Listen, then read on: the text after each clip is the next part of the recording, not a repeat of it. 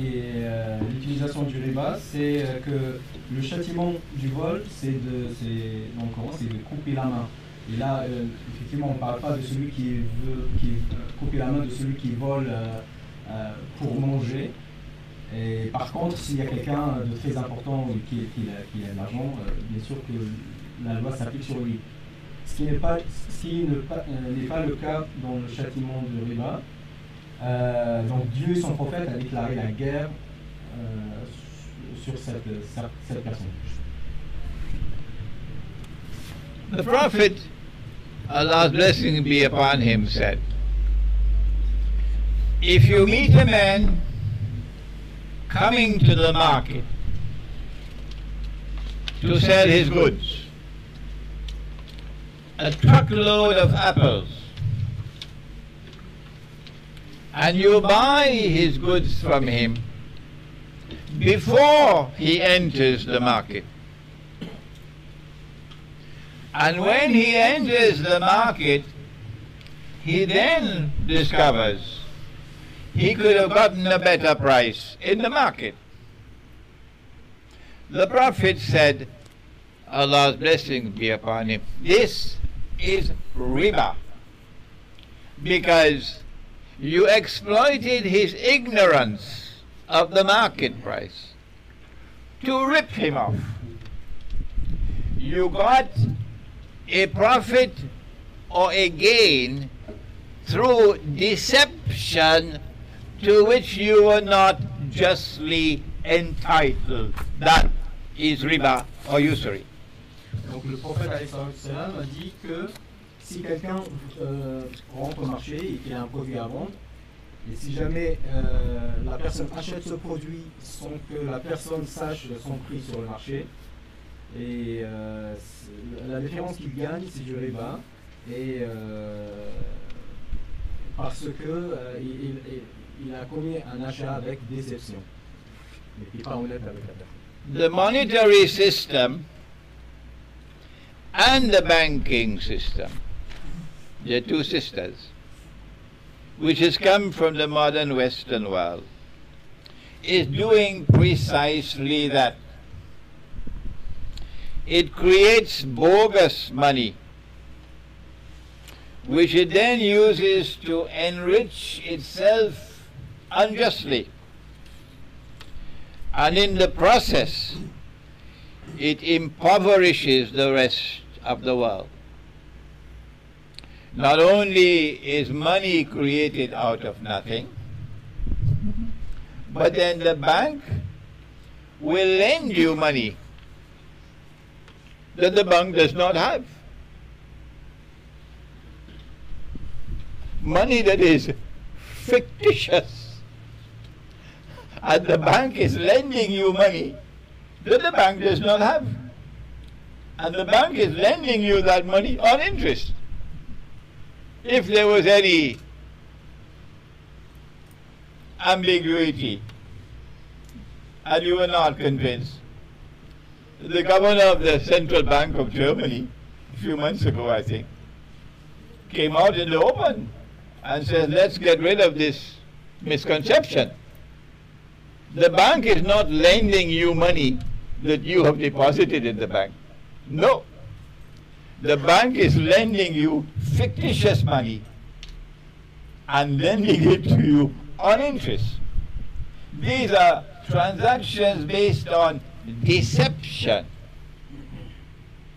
And they yield a gain and a profit to which you are not justly entitled. Hence they qualify as riba or usury. And the proper response from those who worship the one God is a declaration of war from the one God and from his messenger. Donc les deux systèmes, le système monétaire et le système bancaire, favorisent tous les deux la transaction avec déception. En faisant deux choses, la première c'est la création de la monnaie virtuelle, et le deuxième point c'est le prêt d'argent qui n'existe pas d'ailleurs, et en acceptant les intérêts. Donc dans les deux cas on commet l'acte riba. the process through which real money was removed from the market and was replaced with bogus money, fictitious money, was a process that took a long time to be accomplished. We saw the beginnings of this process, unfortunately so, in the crusades which were launched by the Western world. There were 4 of them, and subsequent to the crusades, we then saw from the Western world something more ominous, and that is a scientific and technological revolution which is still unfolding.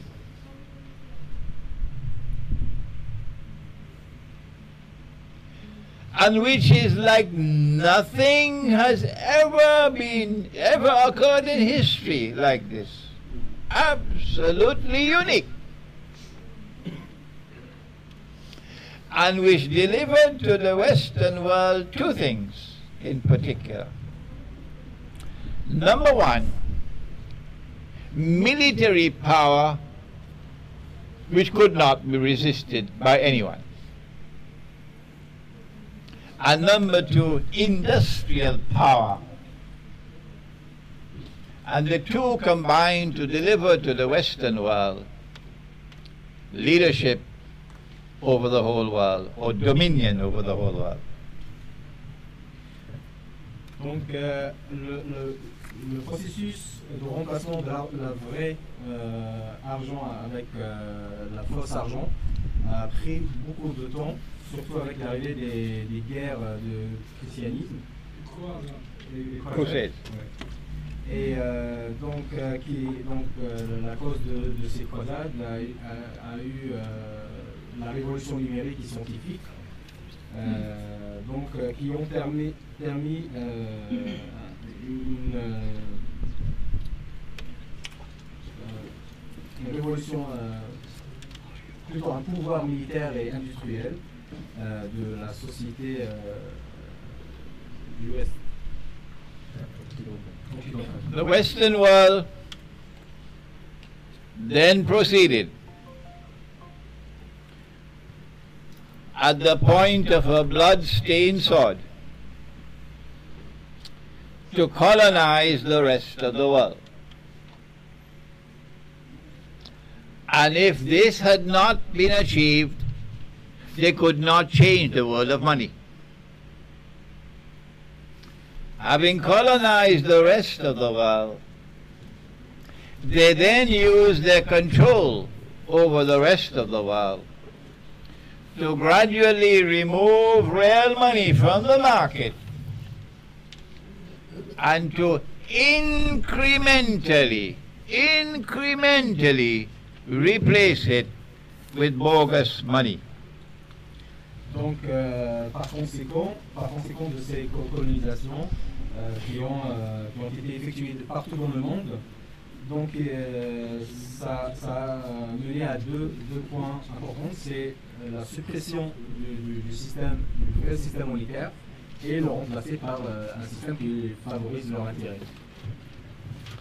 By the time of the Second World War, in 1944, the Western world was ready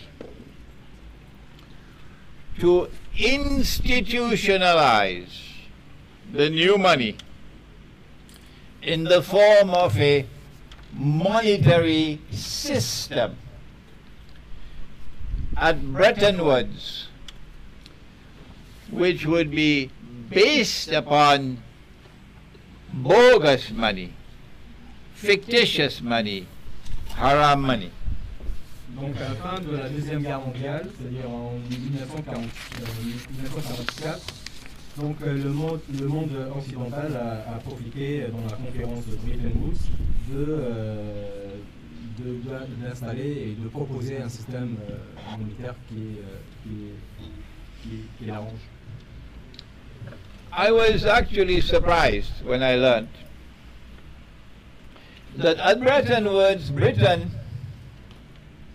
wanted to have a monetary system with only one paper currency for the whole world. And that the United States of America said, hold it, not so fast. You don't want them to see the face of the snake, huh?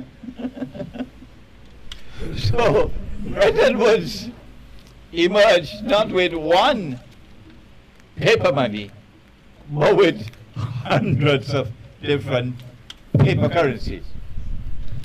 Donc j'ai été étonné à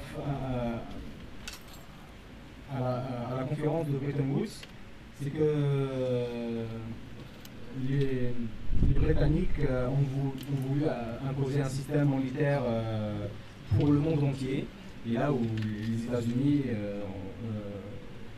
étaient étonnés un peu de cela, et donc il y avait la conséquence de plusieurs propositions du système monétaire.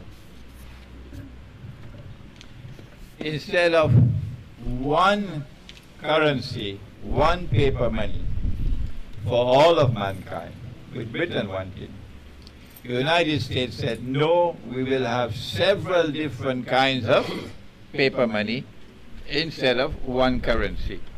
Donc les Britanniques ont proposé un seul système monétaire pour le monde entier, et les États-Unis ont proposé différents systèmes monétaires pour différentes parts dans le monde. The second thing that came out of Bretton Woods, however, and Britain didn't like it, of course, was that in this monetary system of paper money, the US dollar would rule the world of money. It would be the international currency.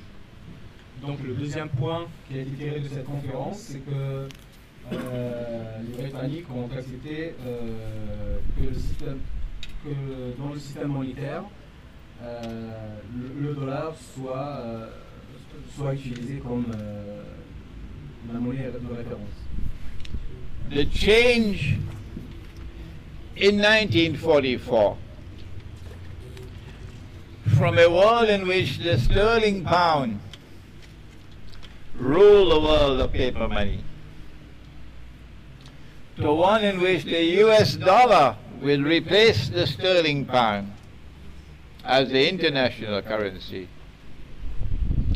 marked the transition from Pax Britannica to Pax Americana. Donc, le changement en 1944 a eu pour conséquence de la convergence, ou bien la conversion de la monnaie britannique. Voilà, le livre sterling vers le dollar américain. Et donc on a assisté à un passage de la Pax Britannica, ou bien la paix britannique, vers Pax Americana. And today we ask the question, during the 50 years before 1944, during this period of incremental, slow encroachment on real money, so that eventually real money is replaced with bogus money, where was Al-Azhar University? Where were the scholars of Islam? Where were the scholars of Judaism? Where were the scholars of Christianity? Where were the scholars of Hinduism? What happened to the world of religion? for these 50 years that you hardly had a squawk of a voice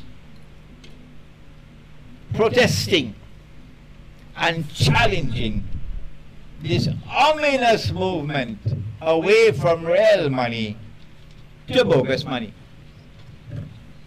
Donc on pose la question, c'est qu'au moment de ces changements de système monétaire, de livre sterling vers le dollar américain, on se pose la question où est-ce qu'ils étaient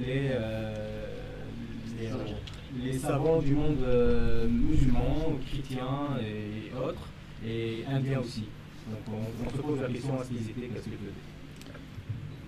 The Bretton Woods Accord collapsed in 1971 because of a man named General Charles de Gaulle, the last leader that France ever had.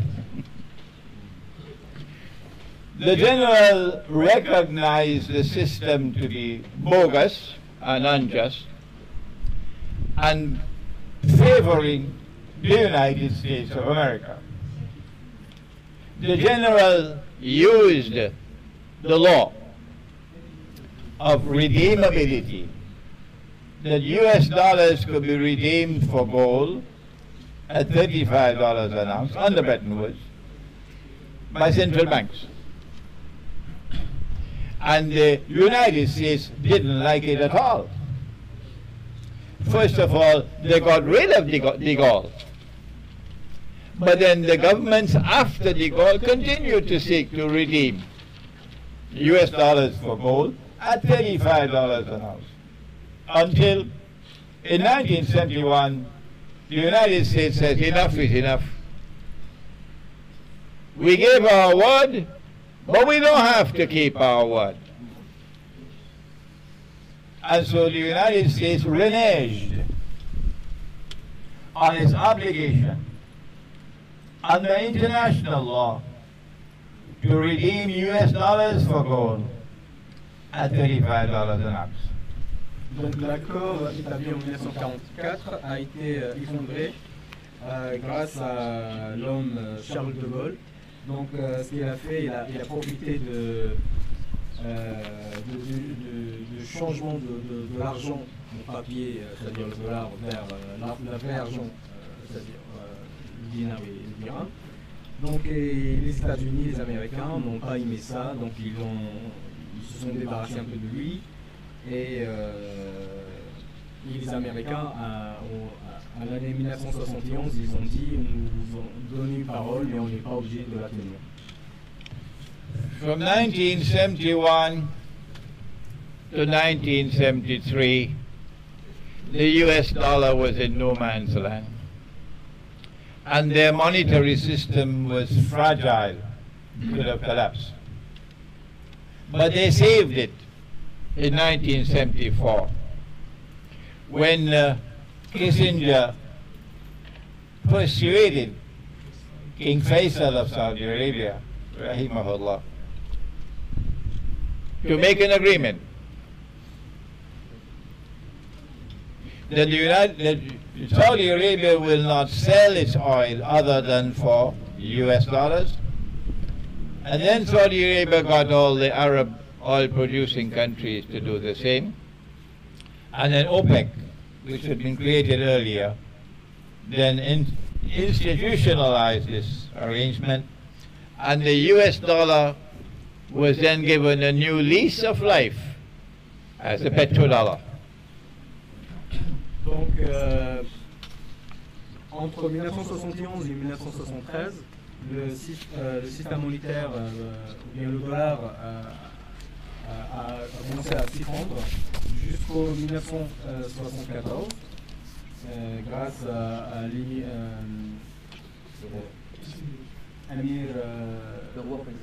le roi Faisal d'Arabie Saoudite, donc qui a signé un agrément avec les États-Unis pour vendre le pétrole uniquement en dollars. Et petit à petit, ça a forcé un peu d'autres pays qui vendent le pétrole à le vendre seulement en dollars.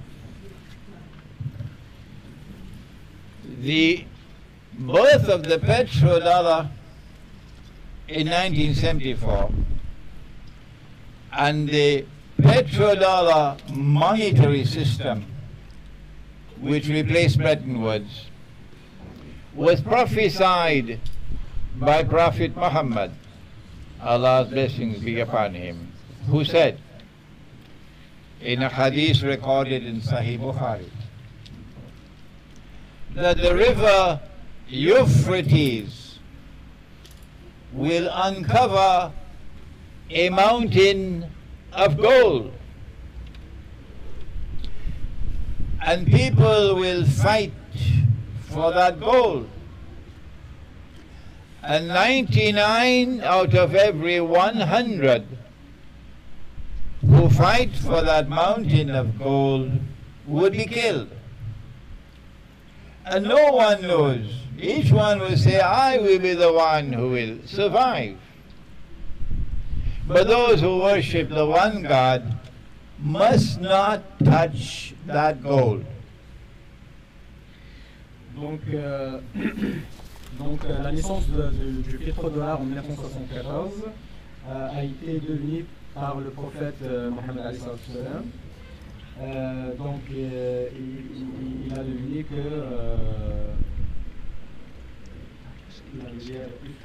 l'Euphrate. Donc, il a deviné qu'il va y avoir une montagne d'or. Et qu'il va y avoir une guerre où 99%, bien 99 personnes parmi les 100 personnes seront morts de cette guerre.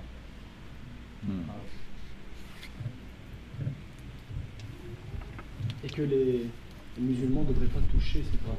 Les musulmans ne devraient pas toucher à cet or-là. Et que aussi les musulmans ne devraient pas toucher à cet or. The Protestant methodology, which is in Islam the Salafi methodology, insists that this must be understood literally,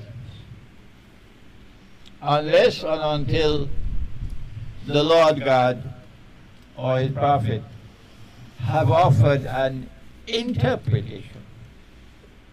And since there is no ta'wil or interpretation, they are waiting for the mountain of the metal to come out from underneath the river. Donc la méthode utilisée par les protestants ou bien les salafis pour les musulmans. Methodology. Ouais, la méthode, ouais. La méthodologie plutôt. Donc la méthodologie utilisée par les protestants ou bien les salafis pour les musulmans insiste que ce hadith soit interprété littéralement et donc ils sont toujours en train d'attendre la montagne d'or et qu'on n'a pas le droit d'interpréter ce hadith. We say, who uphold the priority of the spiritual life, that no, this is religious symbolism, and that when King Faisal agreed to sell oil for only US dollars, the US dollar is no longer backed by gold, it is now backed by oil. And so our ta'wil or interpretation of the hadith is that in 1974 an ocean of oil underneath the river began to function as a mountain of gold, and the prophecy of the blessed prophet was fulfilled. Donc, nous disons non à l'interprétation littéraire. Nous disons qu'il s'agit du symbolisme dans le Coran. Là où le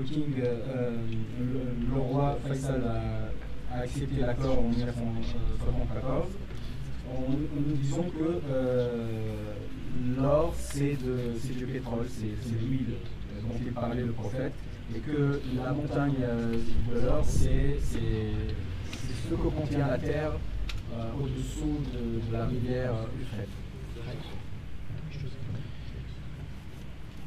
We now are located at that moment in time when they are about to fight for that mountain of gold. Russia is leading the way, supported by China, in challenging the petrodollar monetary system. And it will be a war that will be unique in history. It cannot be a war fought with conventional weapons, because 99% of all combatants who fight in this war will be killed. It therefore has to be a war in which weapons of mass destruction will be used, like nuclear weapons. So it's going to be a nuclear war. Nous sommes donc en effet localisés au moment de la guerre dont le prophète nous a parlé. Donc concernant la montagne de l'or, et la Russie est en train d'anticiper dans cette guerre en proposant un autre système qui est en concurrence au dollar. Et donc c'est cette guerre où 99 personnes vont être mortes, c'est-à-dire d'autres systèmes ou bien d'autres armes vont être utilisées telles que les armes nucléaires.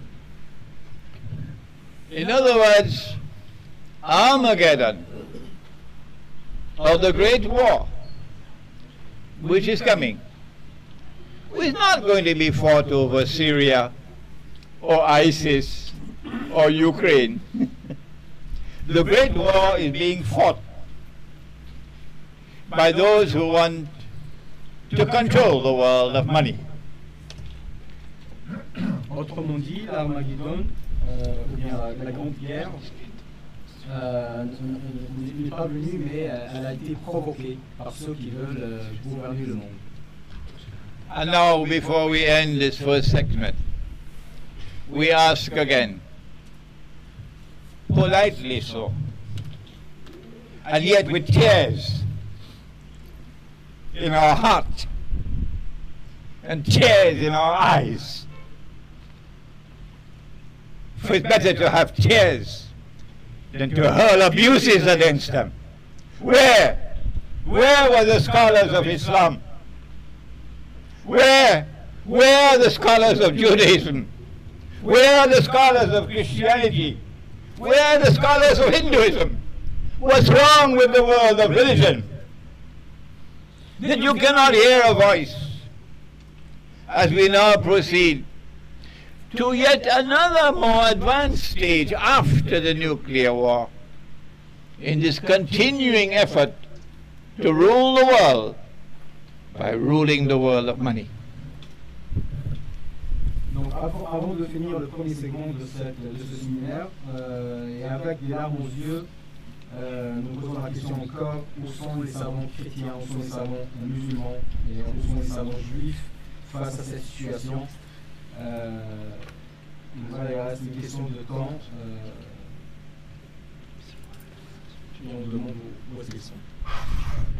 We will now stop for a little while so that the 1 hour is completed, and we'll commence again, inshallah, after a few minutes.